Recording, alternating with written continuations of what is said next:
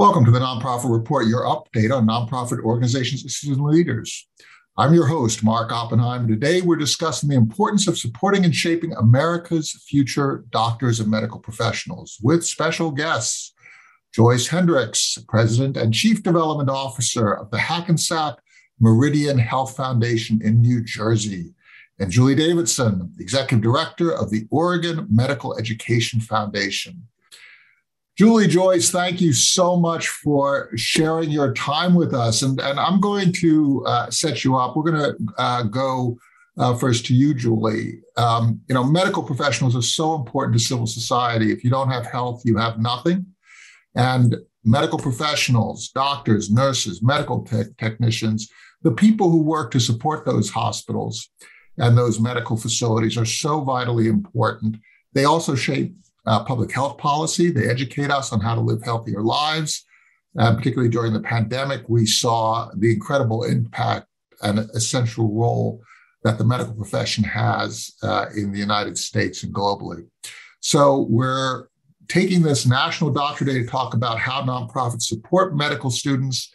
And Julie, could you talk a little bit about the scale of your operation and the work that you do to help us address the doctor shortage in the United States? Sure. Thank you so much, Mark. It's wonderful to be with you today. And also, Joyce, thank you.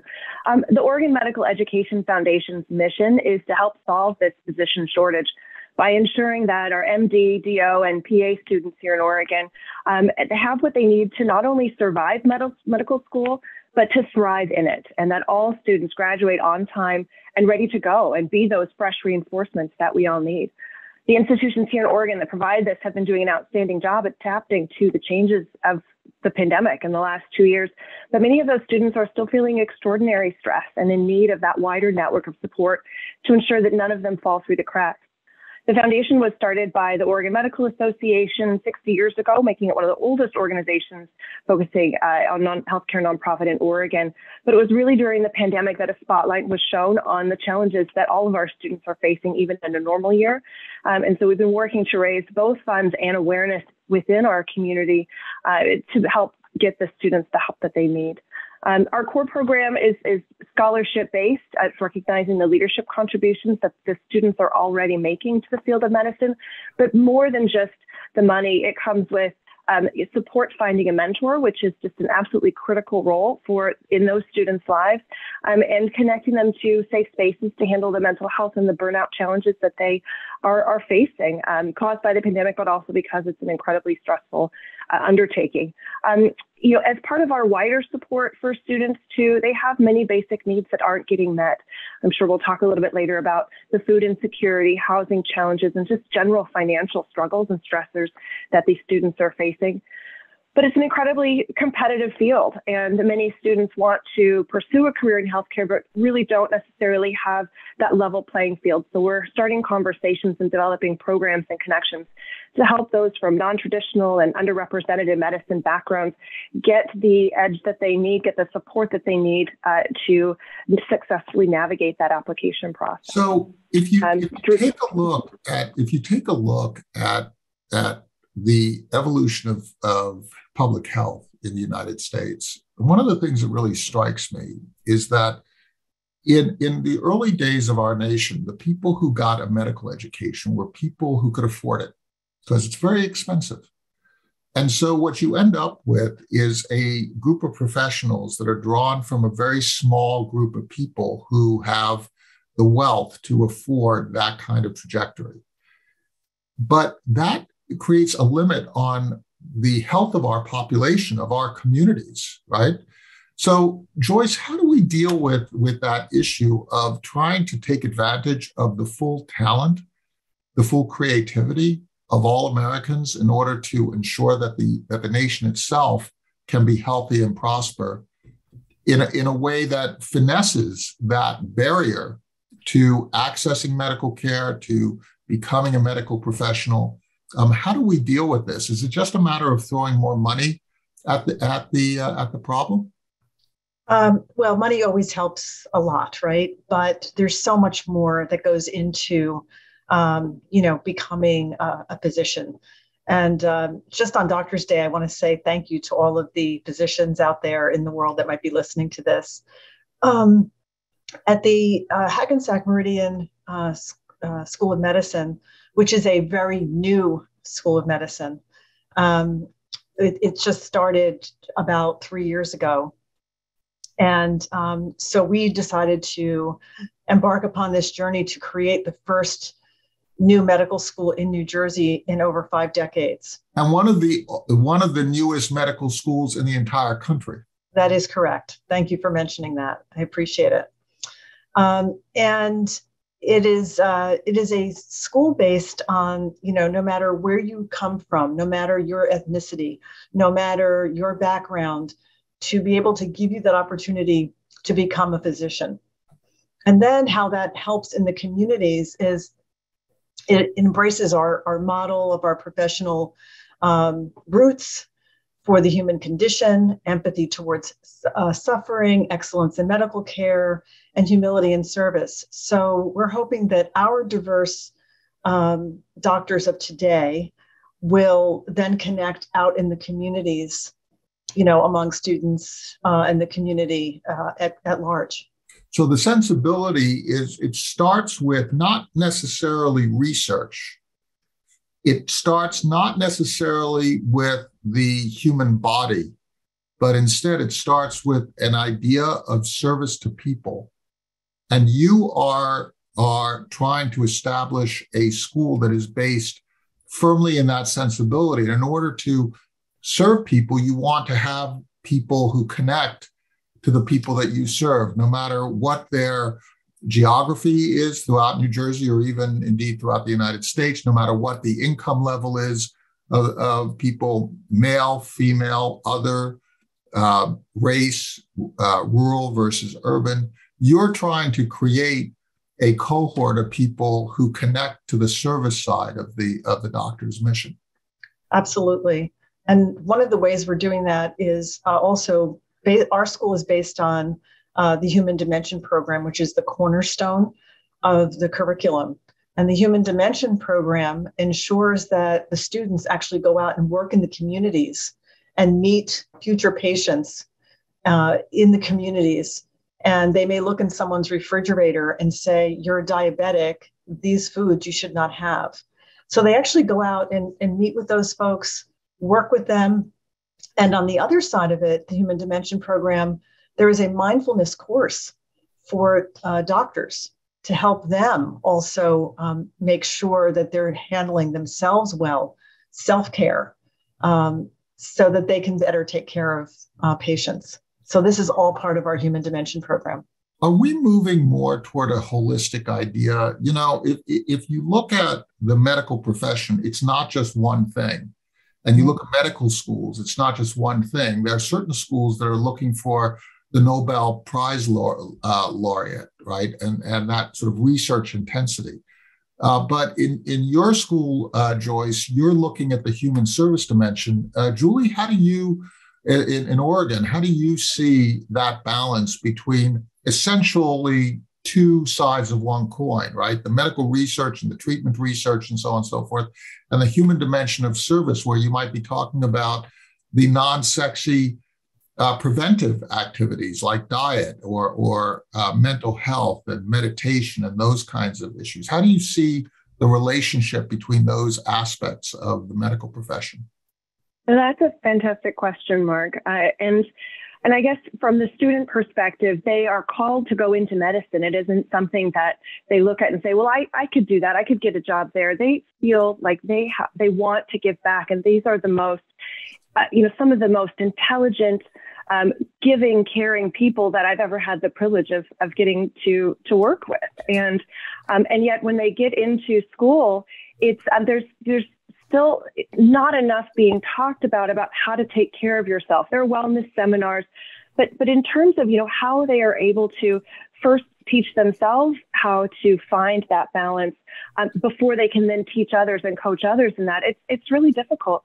Our students too, they're in the classroom and then they go out into into rotations, some of them in much different settings. I say they're going from, downtown urban Portland setting to another rural setting in Oregon. The conversations are very different. The questions, where their patients are coming from, what their background is, what their comfort level is with physicians is very different. And so we're finding that students have to be these incredible chameleons.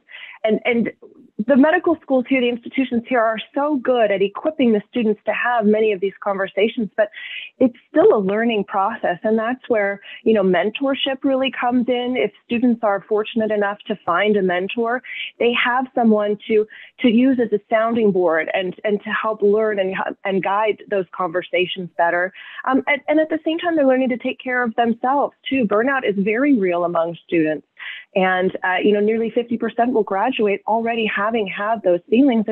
And that's just really tough, so this is the time for them to be not only learning how to take better care of themselves and sustain their energy levels throughout their education, but at the same time, they're trying to help their patients in the various communities do the same thing. And so they really need all the support that they can get to have those conversations.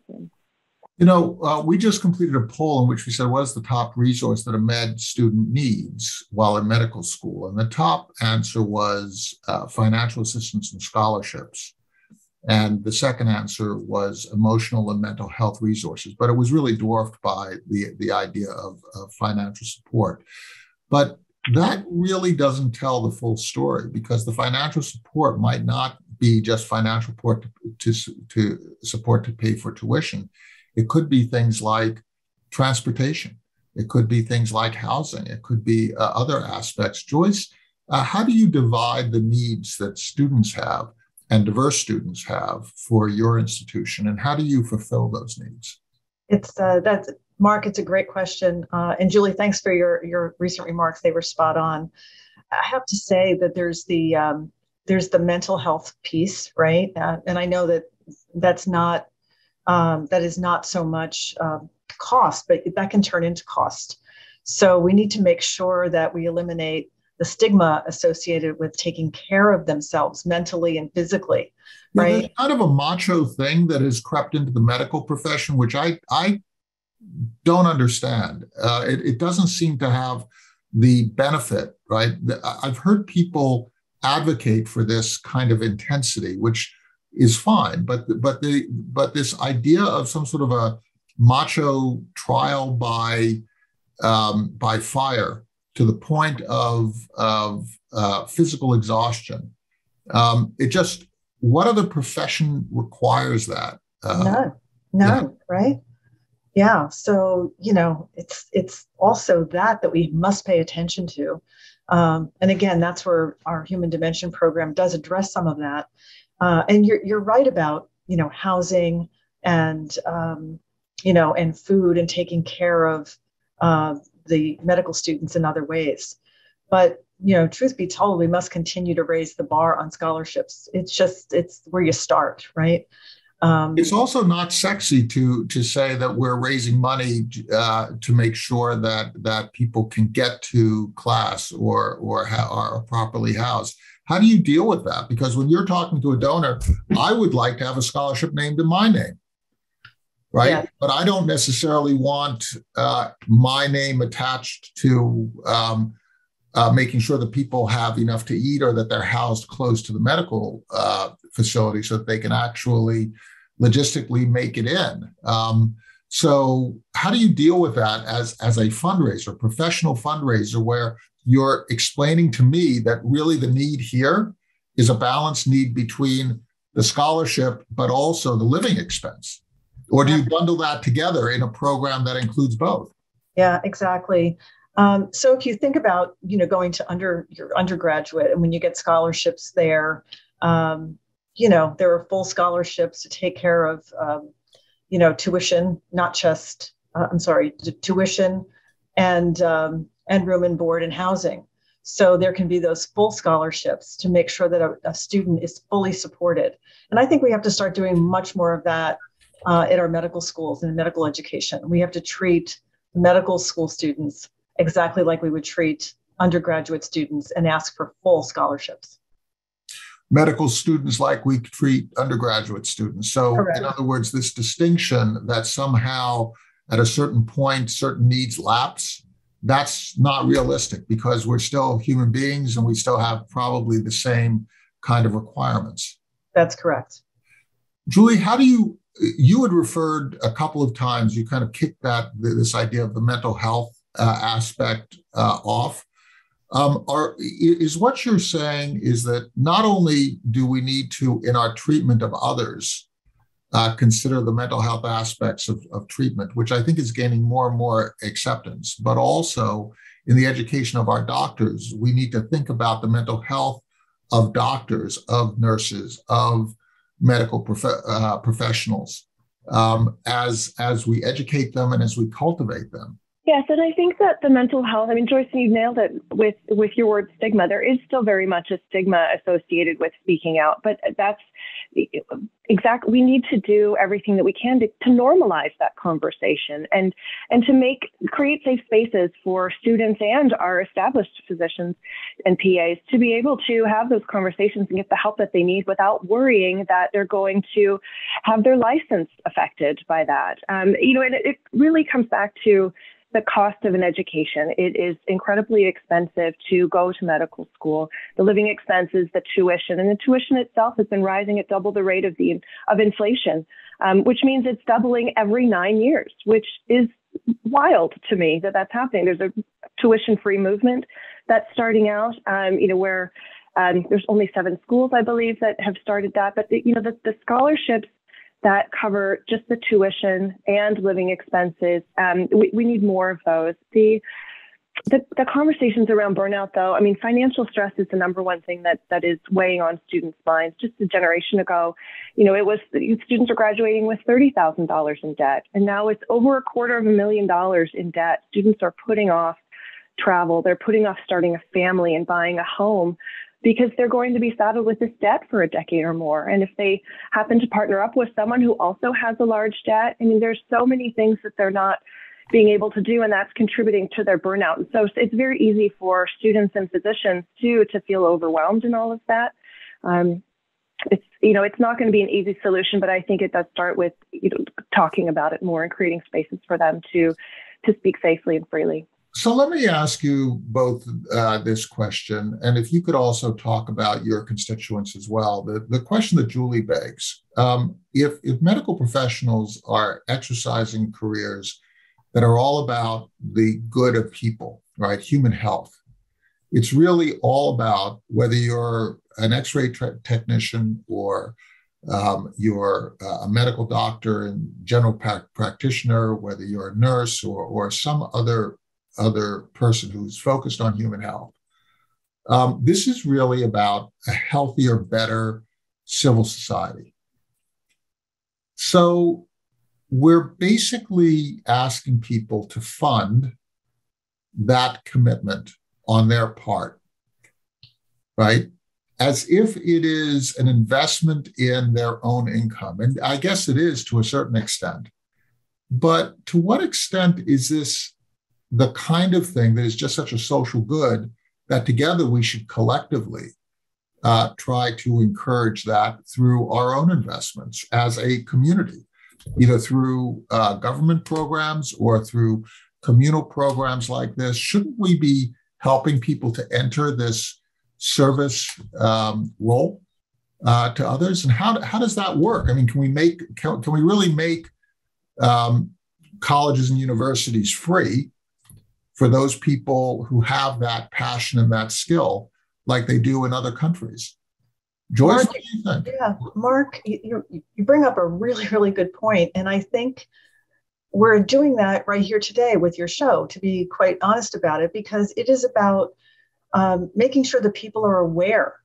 I can't tell you how many people I talk to that really aren't aware of the fact that there's a physician shortage. That they don't realize that primary care physicians are lacking, that people really don't understand what it's like to even be a physician, about the burnout, about people think physicians are God, that Well, but let's put a dimension into it, because there's no physician shortage in major urban areas for people who have good health insurance or who have a certain income. There's no physician shortage there. The physician shortage is completely in areas that are geographically dispersed, and for people who have lower income. And that's pretty much 60% of the United States. Yes. I mean, it's the vast majority of our country, isn't it? It sure is. And this is why it's so important to get more medical school students, supported, and making sure that they're coming from a diverse background and they're going to stay perhaps in their state or their regions where they're going to school. It's very critical. Well, Julie, going to Oregon. Oregon is a great case study because Oregon has a couple of urban centers, and then it's a vast state. And there you also have this whole idea of, in certain areas, there's a concentration of doctors and medical facilities and hospitals and so on and so forth. And then in vast swaths of the state, there's not very much. How do you deal with that so that in shaping your own programs, you're fulfilling a statewide need? No, absolutely. That's a fabulous question. And Oregon is a really interesting and very diverse state when it comes to that urban-rural divide. The foundation, the Oregon Medical Education Foundation, works closely with the 5 institutions in Oregon. So we have OHSU School of Medicine, OHSU Physician Assistant Program, Comp Northwest, our DO school, and then 2 additional PA programs through George Fox and Pacific University. And those 5 schools go out of their way to pull students in from diverse backgrounds, particularly those who are from rural and underserved and underrepresented medicine backgrounds, to create cohorts that can learn from each other. And then they all have programs too that gets these students out on rotation into those areas and exposes them to the diverse needs of our state, and really does help coach and equip them to best serve those patients. Our scholarships, which is primarily what our primary program, helps with. We give the funds to the students for them to use as they see fit, and those, particularly the leadership scholarship, works to help retain students for Oregon. We want to support students who are committed to staying here and serving in those areas of the greatest need. A major challenge for those students, though, is because of the level of debt that they're having to take on. Many of them are not choosing primary care and rural service because they simply don't pay enough to pay down their debts fast enough. They're almost feeling forced to choose a more lucrative specialty, which means that this gap between a physician shortage and not is actually, we're not making much ground there. So really trying to support the students who truly want to go back into those communities through the work that we do. And we're seeing, the institutions follow suit. That's such a fantastic point. I'm going to bring Tim Johnston's question into this. He said, are there places in medical schools that go unfulfilled each year because of financial concerns? I thought the shortage of physicians was created by limited school capacity. Is that true? Is this created by limited school capacity, Julie or Joyce? Some of it is, yes. I would say yes, because you may get 6,000 applications for, let's say, 200 spaces in a medical school. So, it's like any other education. So, again, it's why we started a medical school, so that, we're able to educate more future doctors. So as part of our issue is that, are we going to divert resources into education for the next level of doctor, or are we going to divert our resources into the specialty that is the highest compensated specialty for direct service so that we can pay off our medical debt, Julie? Isn't that part of the issue of the medical debt, right? If you have a medical debt, then you have to go into a specialty that pays the most. Education doesn't necessarily pay the most. And so again, we're creating this dynamic through our system that seems to perpetuate some of its dysfunction, no? No, that's an excellent point, and there is definitely some truth to that. I think to tack on to Joyce's response too. We've got to remember we're coming out of 2 years of the pandemic here, and that limited the number of rotation spots that were available to students. You could not have as many bodies within the institutions in person as you could previously. And so now that restrictions are easing, more spaces for rotations are going to pick up. And really the class sizes, we've seen those diminish over the last couple of years because of the limited number of rotations on offer. I think the field of medicine, we talk about physician shortage, it's more than just a shortage of doctors. There's just a tremendous landscape of roles within healthcare. And we're actually seeing new programs pop up. Our George Fox that I mentioned a second ago just launched a year ago in January with an additional number of spots for students. So I think when we look at who can be filling those needs across the nation, we're looking beyond doctors as well to some of those other really critical roles.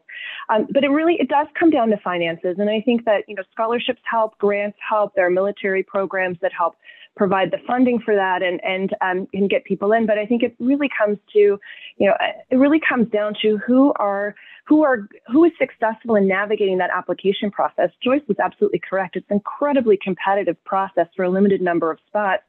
And if we're trying to create more of a diverse population in our physicians and PAs and others in medicine, how are we helping those who are from underrepresented medicine, underserved communities through that process? How are we leveling the playing field for them so that they have an equal shot at getting one of those spots, and then helping to improve that side of it as well, the patient care.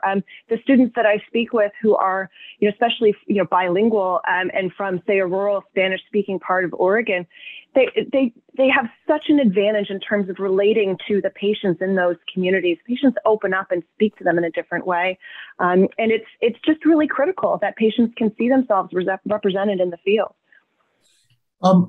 We're coming to the end of our time, so I'm going to give you, Joyce, a word, and then we'll go back to Julie. I have a question about this whole idea of diversity, because diversity is so often cast in terms of race or gender. But to me, I think that some of these points are inclusive of those definitions, but those definitions are just not sufficient. There are also the whole issue of interest in serving rural communities versus urban communities. There's interest in serving people who are poorer versus people who are wealthier. There's diversity in terms of condition, right? There is the preventative side. There could be high intervention cancer treatments or low intervention cancer treatments. There are all sorts of different conditions that we all suffer that require a whole set of different skills. How do we change our system so that diversity now is considered in all these different dimensions, and that we are creating a system that supplies the talent that is required to make America healthier along a broader front? Right? I don't think that there's a particular one-shot answer, but I think that it is true that what we're doing right now is kind of inadequate to the challenge of making America healthier. Joyce, what do you think in terms of this? We understand, we're mindful of the fact that Hackensack has taken this very courageous step of creating this new medical school.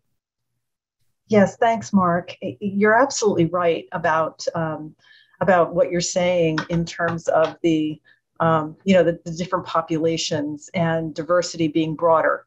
Absolutely. And I think we have to make sure that, we have these conversations about, service to the community, right? Serving the rural community, perhaps, or the urban communities, and how that's just as important as getting into a specialty. I think, these folks need to be kind of rewarded and praised for that kind of service to the community. They need to feel as good about themselves as one of the doctors that are doing top research. And we have to begin to have those conversations and really talk those folks up. They deserve it. We have to break down those hierarchical divisions, for example, between nurses and doctors, or between different doctors, right? Because really it comes down to human health. One of the things that we've just asked is whether people select doctors on the basis of race, somebody who looks like them, and gender. It was very interesting. Race, nobody answered that they selected a doctor based on race, but gender was a really important issue. So, Julie, I'd like to go to you and ask about that whole idea of, if we as men, women, people who identify as other, feel that somebody of our identity will be a better service provider, how do you ensure that we don't end up with a medical profession where the different types of service providers are dominated by one gender or another, so that if we have a condition, we can find a doctor that we are comfortable with based on our own orientation or gender identity? How do you deal with that to make sure that there's that's a great question. Absolutely. I think first and foremost, the medical students, are chosen for, they're awarded a spot because they can care for patients. And being a physician, being a PA, being a nurse, or however you are working in healthcare, you need to be able to first and foremost care for patients. Everything else, I think, comes second to that. And being able to have the flexibility to work with patients from all backgrounds is so important. It's a given. In saying that, it's also really important that patients feel like they can trust that relationship and trust that they're going to get the best possible care. There are reports still of medical schools, not Hackensack, I'm sure, but other schools that are still not giving accurate information about people from other races.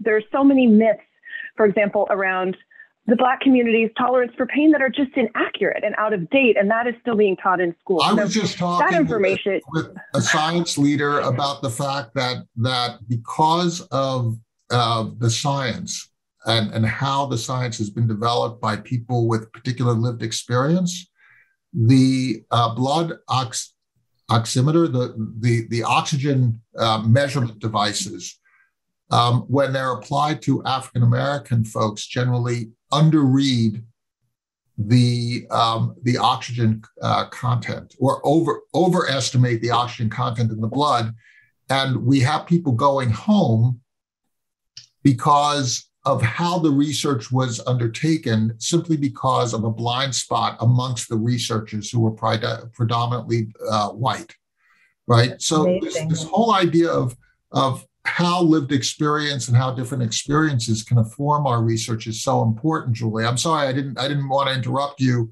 I just thought that the example that you were bringing really did tie to a conversation just I had yesterday. No, that's very timely. Thank you for that. I wasn't aware of that study. The lived experience is critical, but at the end of the day, for me, it comes second to being able to care for patients, and there's a responsibility for physicians to be able to care for a range of patients, and yet we need patients to be able to trust their physicians and care providers and seek the care that they need. A lot of the more serious illnesses could be headed off if there was preventative care sought sooner.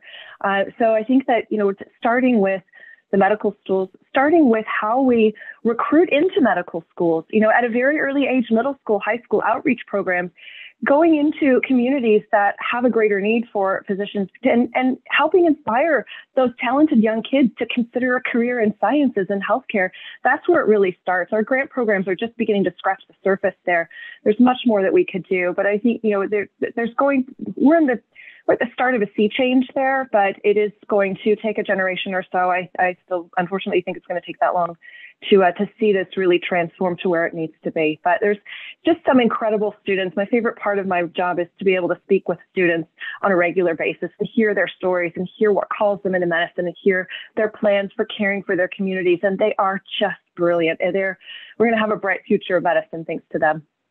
Well, this is where donors can make a real difference of creating a system that helps America be healthy. Joyce Hendricks, President and Chief Development Officer of the Hackensack Meridian Health Foundation, New Jersey, and Julie Davidson, Executive Director of the Oregon Medical Education Foundation. Please thank your staffs, your donors, your doctors, your nurses, your medical technicians, your students, your teachers. Thank you so much for sharing your knowledge with us. Stay healthy. And we're going to be speaking on Thursday about a really interesting topic. We're going to be talking about supporting the transgender community and some of the issues that are hitting the United States right now. So it'll be a very interesting discussion.